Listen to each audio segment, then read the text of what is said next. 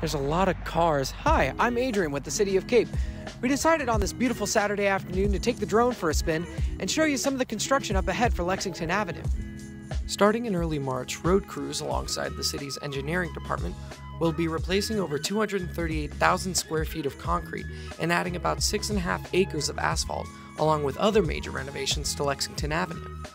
Notably, the section of Lexington between Sprague and Big Bend will see the removal of deteriorated panels and placement of base material and thicker concrete panels than exist there now.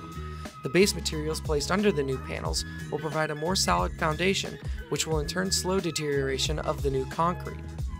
The intersection at Perryville Road will receive a thicker 8-inch concrete panel to prevent the rippling effect caused by cars braking at the stops. Aside from these intersections, the entire length from Carolina to Sherwood and West Cape Rock to Sprague will receive new asphalt overlays in addition to replacement of concrete panels with base material where needed. Road crews will also be overhauling curbs to better stormwater drainage efforts and ensure all sidewalks on Lexington are compliant with the Americans with Disabilities Act. Beautiful day to be looking at roads that are going to be getting a whole lot better. Also, shout out to our friend Caleb for doing the drone work. You rock, bud.